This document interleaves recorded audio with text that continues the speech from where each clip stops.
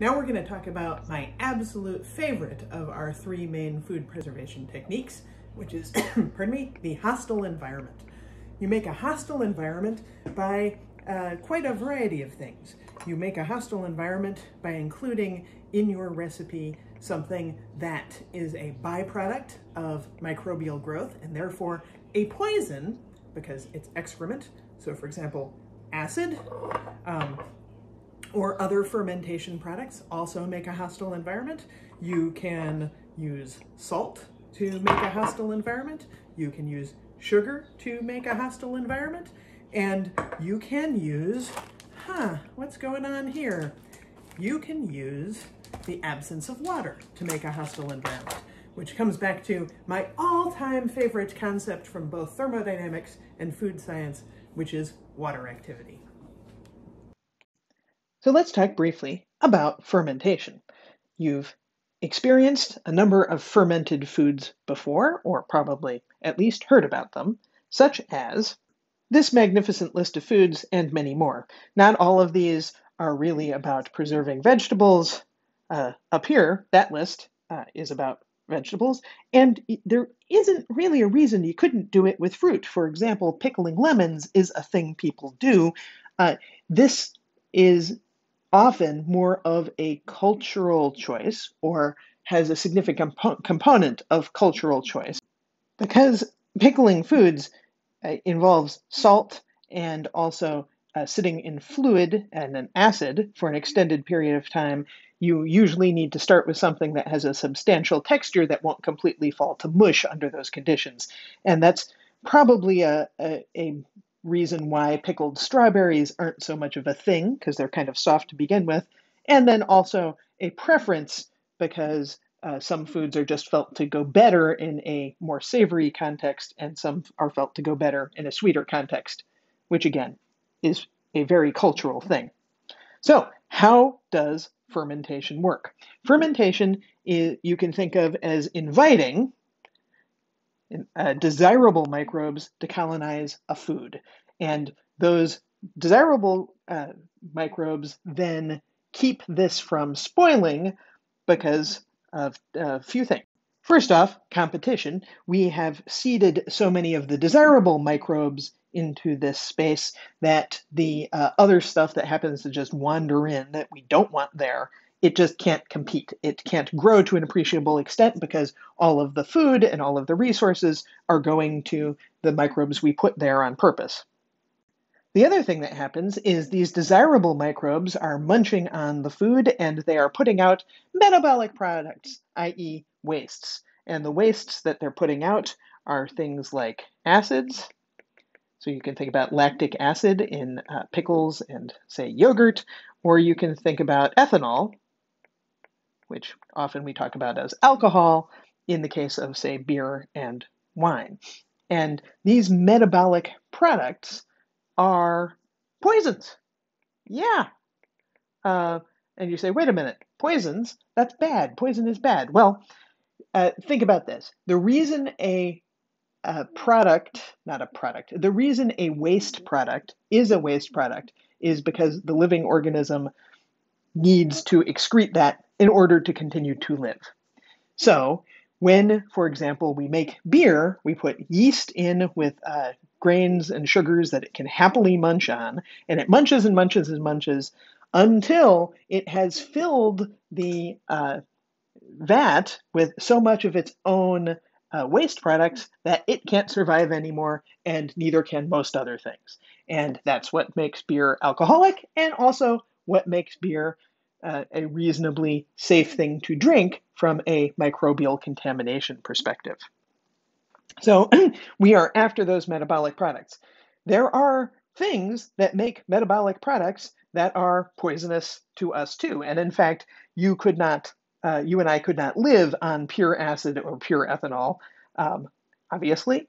But in moderation, we can consume these things. And so it renders it somewhat safe. So this is why it's important here that we have the right microbe is what's growing. It's not just any random thing that turns pickles into nice edible pickles. It has to be the right sort of microbes to generate the waste products that we find tasty and also safe.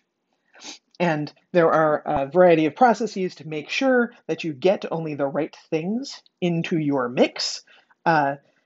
These go from what you're perhaps used to, where we have, in the case of beer, wine, bread, soy sauce, yogurt, we start by killing off the microbes that might naturally be there, and then we add stuff ourselves. We make sure we have the right yeast, for example, or the right fungus in the space, or we make the conditions hostile to everything but the right kind of microbe. So we've salted this cucumbers to such an extent that only the proper halophiles can live there, and those are the bacteria that we want.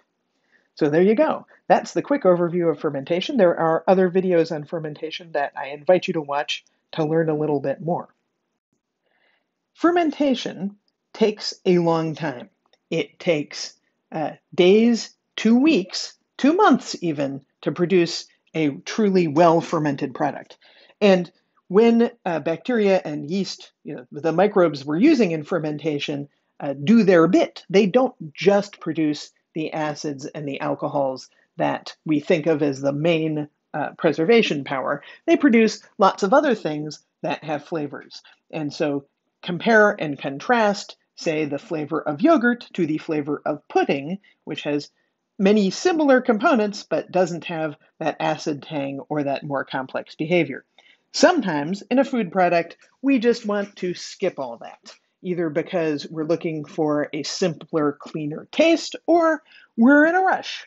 And you can see how both of these things would be important in an industrial setting.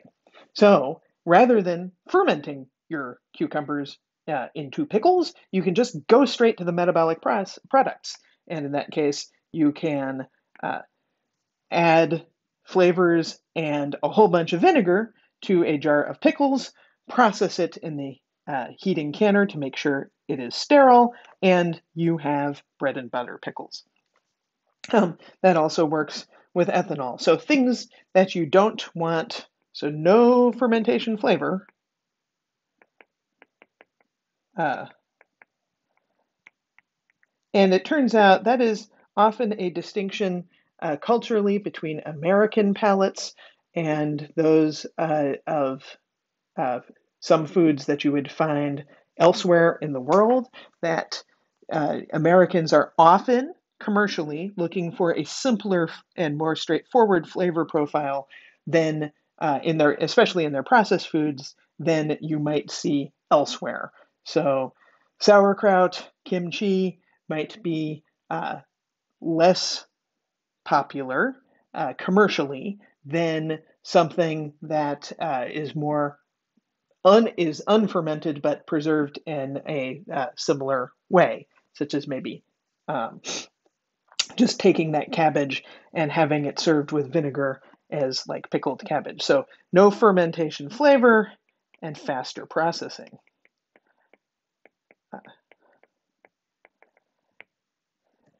You can also achieve much of the same effect with what we call preservatives. So things like benzoic acid may or may not, in fact, in this case, is a chemical preservative, did not typically arise in fermentation, but it achieves that same end by poisoning at a low level many of the microbes that we find undesirable and dangerous in food.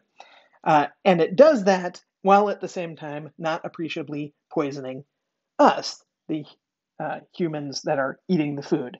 And so there's a kind of limited set of chemicals in a very limited set of concentrations that are allowable for this purpose. And so let's take another quick visit to the FDA website and check that out. So the best place to look for this is what's called the Generally Regarded as Safe, GRAS list. This is a summary list that captures much of that information, but as you see in this disclaimer right up at the top, this is for quick reference and to see the full status of what's going on, we should look in the Code of Federal Regulations and see the fully described regulations. But I want you to get in the habit of going to this website and looking around. And I want you to see that this, again, is a rather complex document. So we have a number of different types of chemicals that are on this list and food sources. So things that are emulsifiers or enzymes, fungicide, hormone. At the moment, we are going to be looking for PRES, chemical preservative. And because this is an exceptionally long list, I am going to use the jump to get us down to B. You can see some of the interesting things that are in here, stuff that you are familiar with, you've heard of, like basil. Doesn't seem like anyone should find basil to be challenging. And then stuff that is quite firmly, everyone would agree, in the chemical camp, such as benzene, which really you don't eat all that often at all. And that's a good thing. You shouldn't. So here we find right in the middle, benzoic acid. And what does this mean? So PRES means it's a preservative, and then GRAS, generally regarded as safe, but only if we are using it at this level of concentration. So that's not a whole lot. And as is the case, as I've mentioned before, when we are using preservatives, fermentation, water activity control, we're almost always doing that in concert with at least one, if not both, of the other methods of trying to kill all the microbes in the first place and trying to keep them in a very, very clean container. This doesn't work on its own. It works best as something that is preserving, maintaining the status of a food that has already been rendered safe through heat treatment, for example. Now it is time for my favorite concept in all of food science and thermodynamics, which is water activity. And water activity is written A sub W, A for the activity, W for the water. And why is this such an important and awesome concept? Well, let's spend a moment and look at how cells work. So here's a cell, and as you probably know, the cell is mostly water, right? You and I and plants and animals are all mostly water on the inside of the cell. Now, cells for the microbes that we care about generally have what's called a cell wall. You and I don't, but it's got this kind of helpful structural element around it.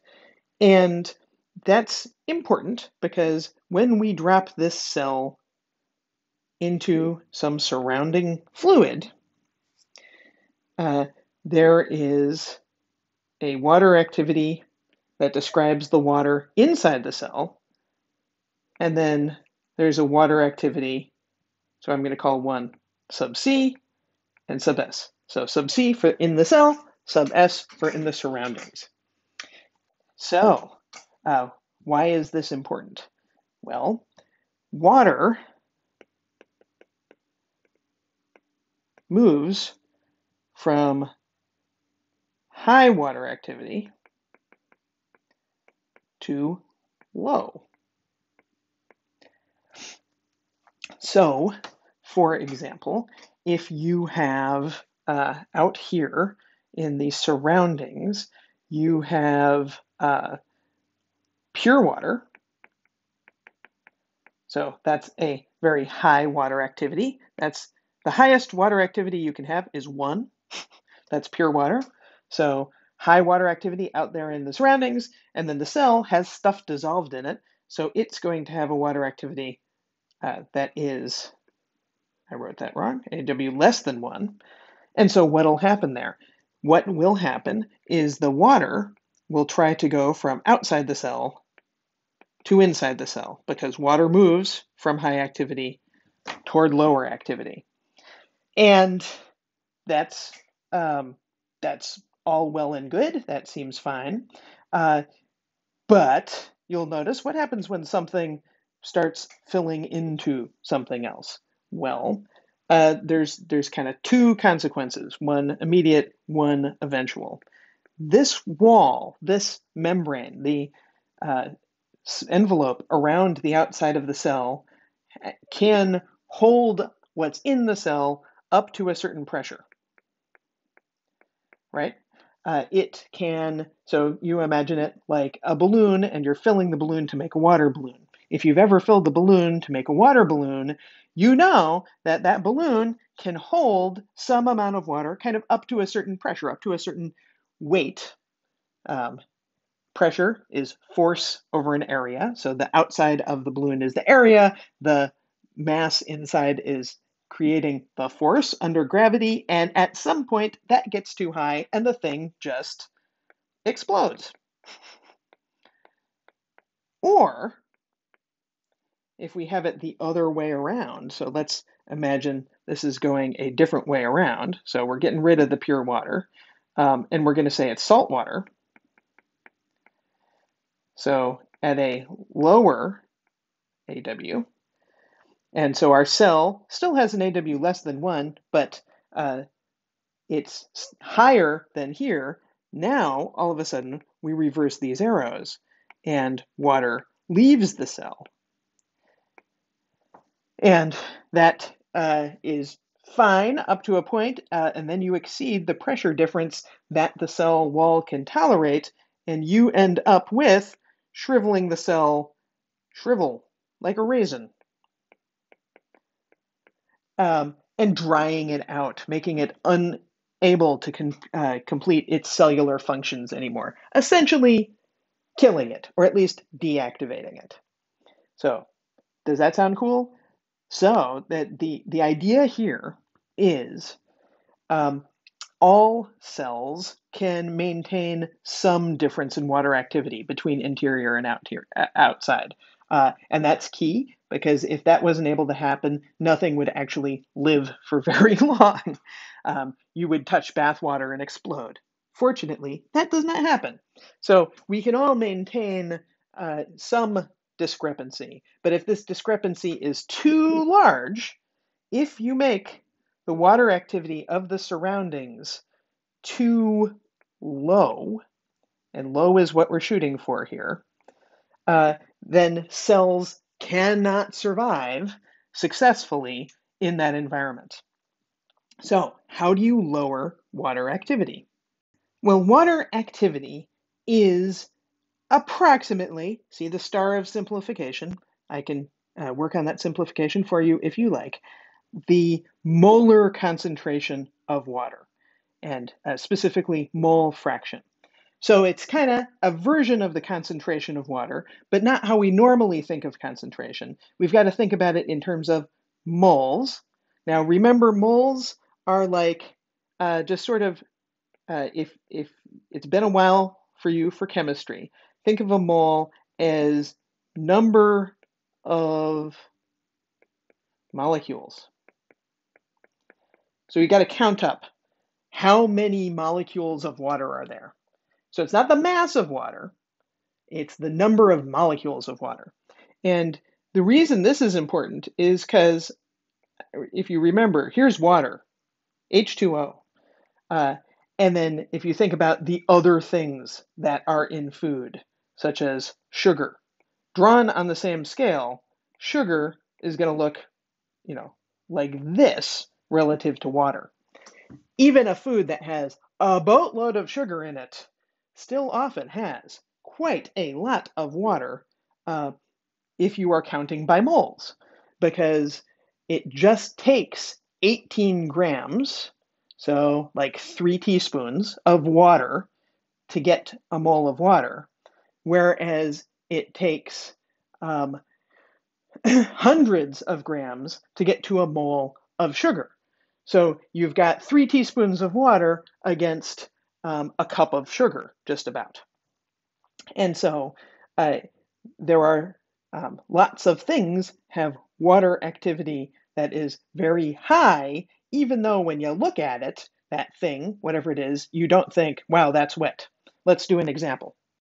So a strawberry has about 138 grams of water in 158 grams of strawberry. And what's that other stuff? That other stuff, recall, is starch, fiber, sugar, a tiny little bit of protein, a tiny little bit of fat. Mostly we're talking about sugar, fiber, and actually a relatively small amount of starch. And if we turn this all into moles and work out the mole fraction of water, we end up getting a mole fraction of water, which I'm going to say is about the water activity, of 0.99. That is, on a molecular basis, a strawberry is 99% water. If we quickly look at a table of how various microorganisms are able to survive at various water activity, we find that the vast majority of the nasty microorganisms that we are worried about in spoilage are capable of thriving above a water activity of 0.85. And you probably know this if you have kept strawberries around. They do eventually go fuzzy because, well, they're mostly water and the microbes are quite happy to live on them. By contrast, let's take a look at what happens when we make jam. In making jam, you add sugar. In fact, quite often you add double the mass of sugar as you added of the strawberries, and you also remove water when you are boiling. When I made jam, I worked this out, and I had 2,224 grams of jam, and of that, only 516.8 grams was water. Again, convert to moles, and this works out that now my water activity is about 0.85. And 0.85 is pretty much the magic number. So if we look again at this table, citation at the bottom, you see that once we start getting below 0.85, it's some molds, a few molds and a few yeasts are capable of living. Once you start getting into the 0.7s, almost nothing is. So if you take this jam, which is now hostile to the worst stuff, you process it in boiling water, which kills any remaining spores and microbes that might have survived the cooking, and keep it sealed, it should be shelf stable for quite a long time because nothing is there in the first place, and if anything should happen to get in, it should be unable to grow. And that is the magnificent power of water activity. And it is why we can have things like potato chips, which have very, very low water content, and they last a very nice long time relative to, for example, the original potato. I have several other videos on water activity that I'm putting in this playlist. I hope you will watch all of them. This is an interesting exercise to go through.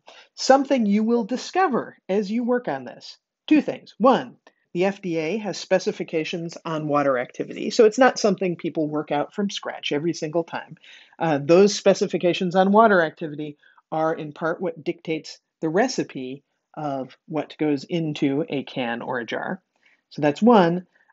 Two, you discover that simply removing water, just boiling something or cooking something till its water activity gets down to an appropriate level, is very difficult. It's a lot of water that you've got to take out. And that is why most of the time when you find something that has been dried, it's not only dried, but it's dried and salted or dried and sugared. And that is because when you put in salt or sugar, you've introduced other molecules to the system that take the place of where water could be. And that drives the water activity down lower more easily than the amount of cooking time or drying time it would take to get to something that is truly dried without being sweetened.